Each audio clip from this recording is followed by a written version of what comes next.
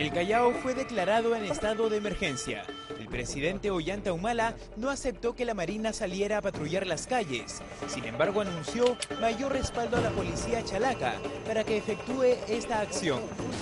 Es el primer día de ejecución del estado de emergencia en el Callao. Los ciudadanos no perciben la presencia policial en lugares que se caracterizan por su alta peligrosidad. Y por acá es constante los robos, a luz de pleno día, acá en el puente de roba. ¿Hay policías? Sinceramente no, es muy escasa, pasa de vez en cuando, pero Los policías vienen por horas nada más, pero no están pendientes acá, en Serenajo.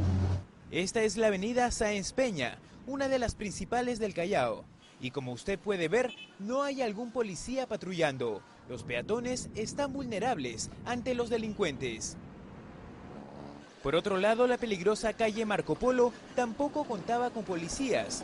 Paralela a esta, la calle Loreto, reconocida como zona de alto riesgo delincuencial, era resguardada solo por una patrulla de jóvenes agentes. En el aeropuerto, la situación era exactamente la misma, ni un solo patrullero.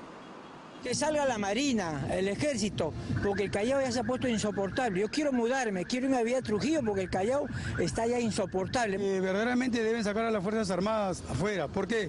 ¿De qué nos sirve un estado de emergencia si no tenemos autoridades de las Fuerzas Armadas afuera? Frente a la percepción de los chalacos, el presidente de la Corte Superior de Justicia del Callao, César Inostroza, consideró atinada la decisión del mandatario de no sacar a la Marina de guerra.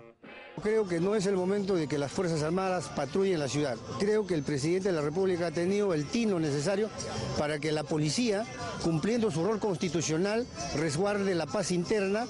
A pesar de que no salió la Marina de guerra como lo exigió, el gobernador regional del Callao, Félix Moreno, se mostró satisfecho por el apoyo a la policía. Esta facilidad que tiene con la declaratoria de emergencia hace que ingresen directamente a atrapar a las personas, detenerlas y llevarlas internamente al penal. Cabe resaltar que la declaratoria de estado de emergencia dura 45 días y no incluye el toque de queda. El Ministerio del Interior ha dispuesto 1.500 policías más para participar en megaoperativos en el Callao y 160 efectivos de la DINOES para patrullar las calles.